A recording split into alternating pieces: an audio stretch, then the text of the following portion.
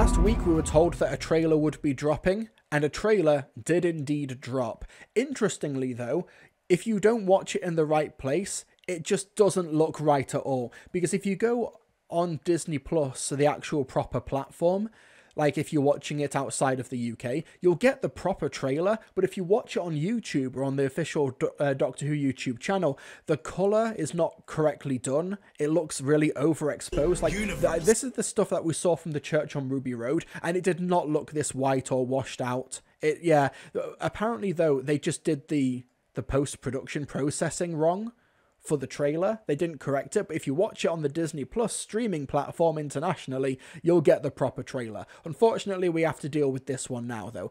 And amazingly, nearly 5 million views in 4 days, which is incredible. This doesn't even count people who maybe just watched it on Twitter or on Facebook. It doesn't include the nearly 600,000 people who watched it on the official Doctor Who YouTube channel, etc., etc. Now, people have been saying, oh, those numbers are inflated because they've been paying for ad space, but where did you think that you watched those Doctor Who posters or those Doctor Who trailers in the past? You probably watched them because the platform paid for them to be there. Fair enough if you don't want to count this official nearly 5 million on the Disney Plus YouTube channel, but then you kind of have to discount the concept of marketing. I don't know. Anyway, people who were talking about watching the Doctor Who Flux posters and those moving banners around Liverpool, do you think that the BBC just put them up there for free? No, you have to pay for the marketing. So the fact that nearly 5 million eyeballs have seen the official trailer for the upcoming series of Doctor Who, which drops in May, I see this as an absolute win, and it kind of shows that Disney are all in terms of investing and promoting the show. Interestingly though, the Doctor Who trailer on the YouTube channel, the official channel, season 1 trailer, which is interesting because this trailer goes into a lot of recurring elements. You see the Doctor landing at Unit. You've got the return of Mel here, played by Bonnie Langford. You've got Kate Stewart as well. There's also people are perceiving that's definitely not Bonnie Langford.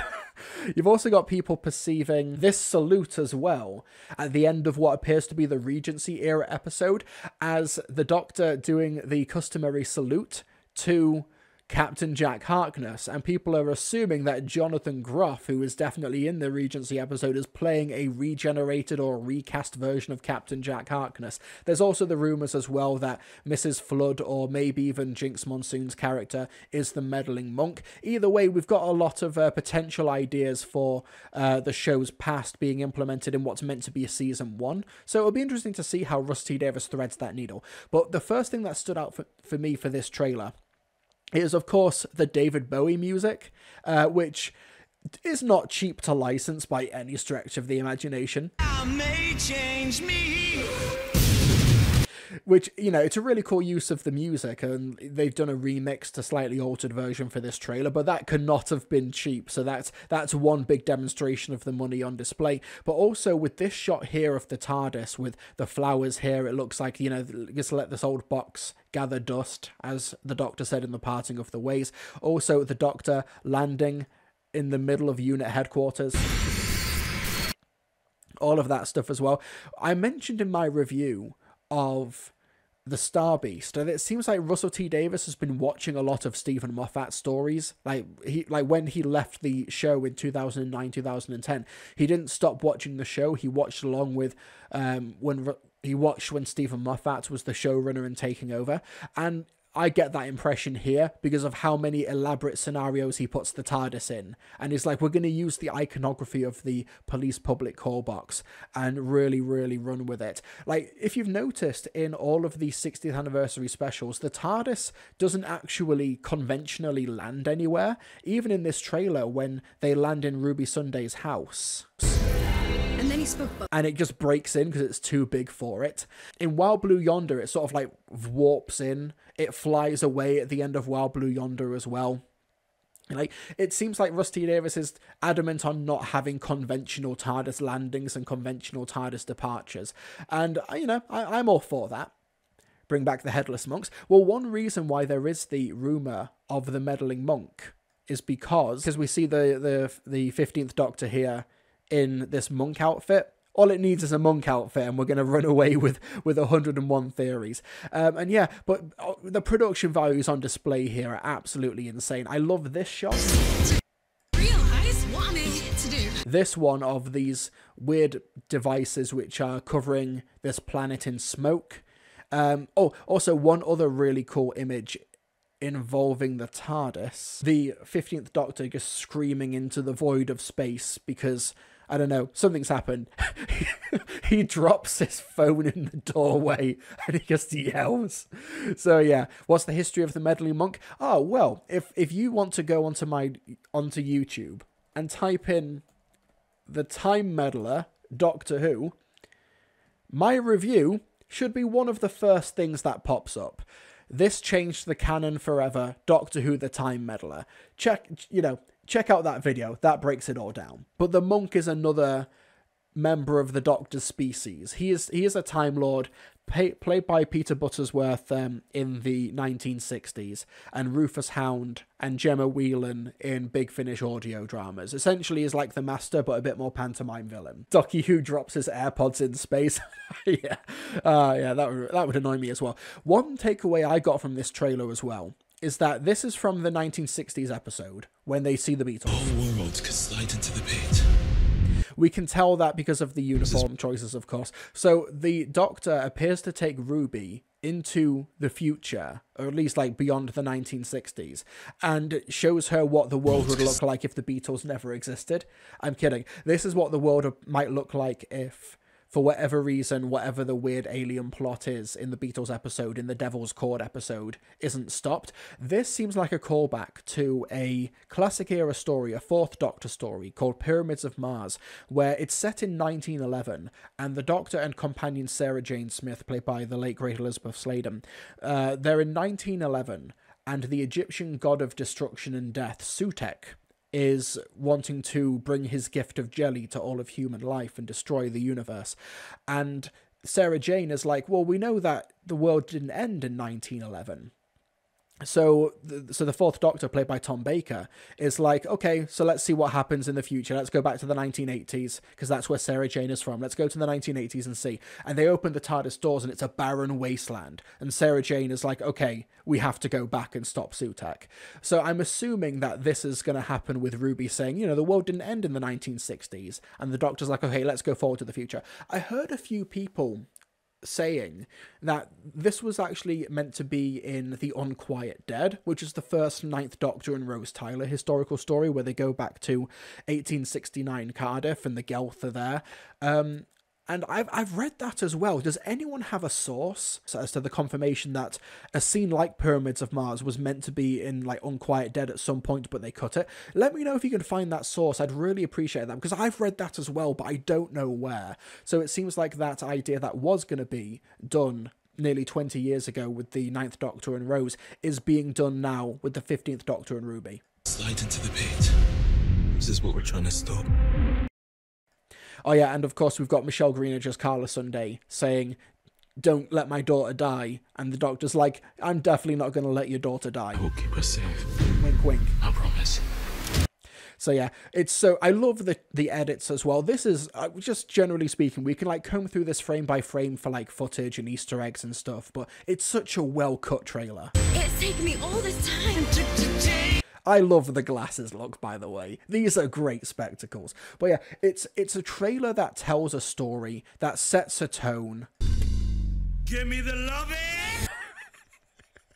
It's like that perfectly cut Scream Twitter account. I adore it so much. But yeah, it looks so cool. It tells the story. It showcases all of the different bonkers settings. I'm the Doctor. I travel in this machine. I think that this scene with the butterfly effect is just going to be like a one and done throwaway scene in the first episode. stepping on a butterfly. Well, that's not gonna happen, is it? Oh, What's wrong? it's such a cool, fun cutaway. Here's the Regency episode. Oh my, Bridgerton. There we go. I mentioned it in my video essay about how Rusty Davis reinvented the companion in 2005.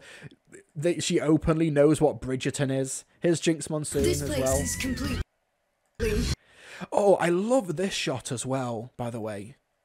Need to know she'll be okay. This one here, I put this on the Doctor Who Perfect Shots account. This is from the Devil's Cord. Like, once again, the music, and you can tell because of her outfit and the hairstyle. So cool. Such a good shot. We get this little teaser as well of, there's Rose Noble, played by Yasmin Finney in the background, and there's Lenny Rush playing Morris. Love it. Council Geeks didn't see it like that as it complicates things. Didn't see which bit specifically, sorry, for Evil Dalek. Which bit you're referring to, sorry. And yeah, there's this bit as well. I'm stealing this joke from Review of Death, by the way. Billy and Matt, they were like, oh, this looks like a woman's hand. And then they did the Blackadder bit with Tom Baker. You have a woman's hand. You have a woman's purse. It's such a funny bit. And the butterfly effect, because I think the theory is that all of these weird supernatural things that are happening are being brought in by the Toymaker, and it's the Toymaker's Legion. And like, after the events of the Flux and after the events of Wild Blue Yonder, more supernatural stuff is happening, so it's maybe a bit easier to go back and change time, which is why this butterfly effect thing could be a little throwaway joke. The butterfly effect gag, which, to be honest, I've held this view for a while, but Time Traveling Doctor Who only works according to how any given writer wants it to work. I think it depends on, like, the seriousness of it. Like, if you want to do, a quick throwaway scene, like a throwaway joke. And this as well, the holograms. We'll talk about this more in a moment. If you want to do a quick throwaway joke about the butterfly effect, have at it. This is the same sensibilities that Stephen Moffat did. Where he'd open an episode, or he'd do a random cutaway to a big historical event or a big historical moment and just mess around with the timey-wimey aspect of it. For crying out loud, Rory left his iPhone charger in King Henry VIII's suite. The time travel stuff and the seriousness of it, it's dependent on the scene. It's a scene-by-scene basis. But yeah, I'm assuming that this is the, how many faces have you had type of scene, that we're going to be getting maybe in the Regency episode. This could even be like Captain Jack Harkness being like, oh, you'll want to talk about having facelifts, and then montages through all of the previous Doctors.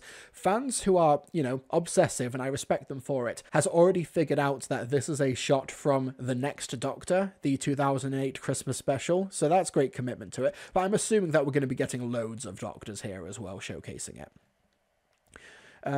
That's a passing line, though. It is a passing line, but to be fair, remember, in The Power of Three, they do have a scene when the Doctor takes Amy and Rory to King Henry VIII's, and then they're hiding under the bed, and he sneezes and they get cut.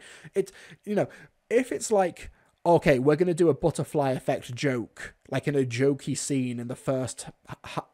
If we're going to do a butterfly effect joke in the first act of the story, akin to the Mavity scene at the beginning of Wild Blue Yonder where we change history, if we're going to be doing that, and then we also make the crux of the resolution of the very serious, dramatic, high-stakes story rely on there not being a butterfly effect, that's an issue. But you can have fun with it. It's a bonkers fun blue box show. It's it's so context dependent. And also, this shot here is rumoured to be from the Stephen Moffat penned episode, where the rumour is that the Doctor stands on a landmine, and all of the episode, or a big chunk of it, takes place just in this one location where they have to defend the Doctor while he disarms the landmine. That's a really cool idea, but of course that remains to be seen. We'll have to see how that goes. This is also a borrowed observation from Review of Death. Go check out their podcast. Go subscribe to Batman March on YouTube. Maybe Jinx Monsoon's character turns the Beatles into their instruments. So this is like Ringo Starr doing a Nightmare on Elm Street peering through the wall type effect. That's cool.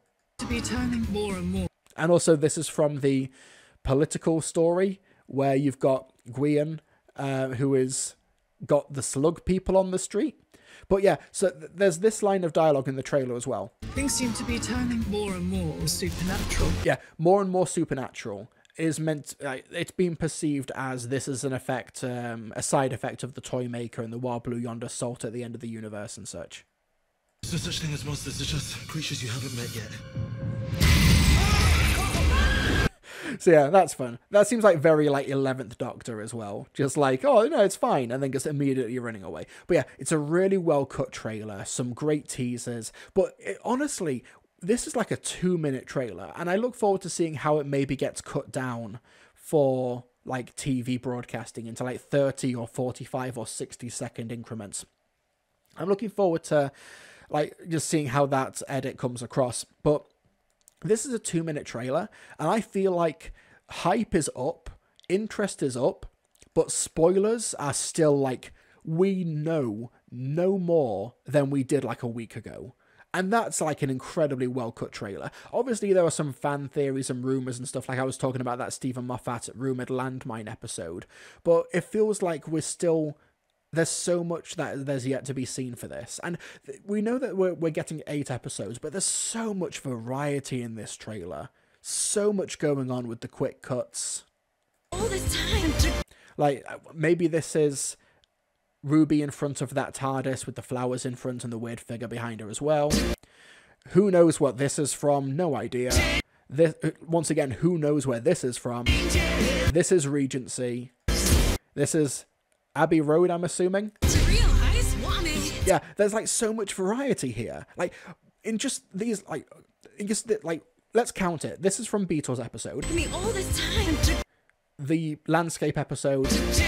Who knows where these are from? To realize Like, what these could be like, we could have seen footage from all 8 episodes of the series, plus some Church on Ruby Road there with the Doctor falling. Like, and we don't know anything. It's so good. It's such a well-cut trailer. Massively respect whoever put this thing together. Change me, but I can't trace time. Yeah, this is such a good trailer. Like, I don't have like much more to add in regards to, oh, here's 30 things you missed, or apart from here's a tuning fork, and it seems like there's going to be some big musical set piece when they set off the sprinklers or something. Everything.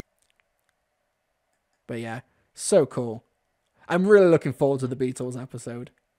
And I think that, yeah, that's rumoured to be the second one.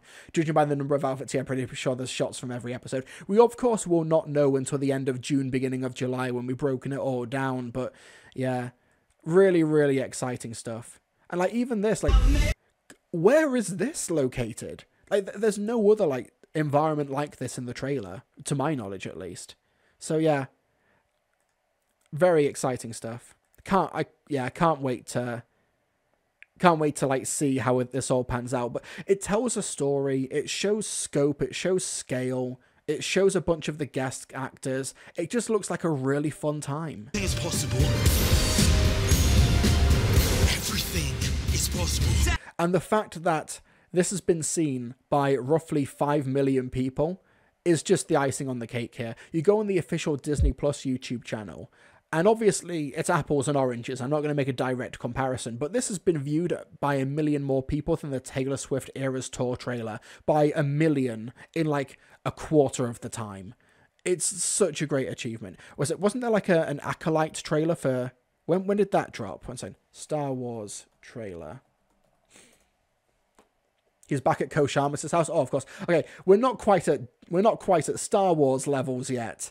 But the fact that this little British strange show with a new era in 4 days has got nearly 5 million viewers is absolutely incredible. You passed over June Hudson. 1 second, which one's June Hudson? Oh yeah, I remember now. Yeah, sorry. Yeah, she was in she was in that trailer, wasn't she? 2 seconds. Universe at my fingertips. She's been attacked by Jinx Monsoon, right? this place is Yeah, isn't that June Hudson, like Doctor Who costume designer or something? Like, she's just cameoing randomly here.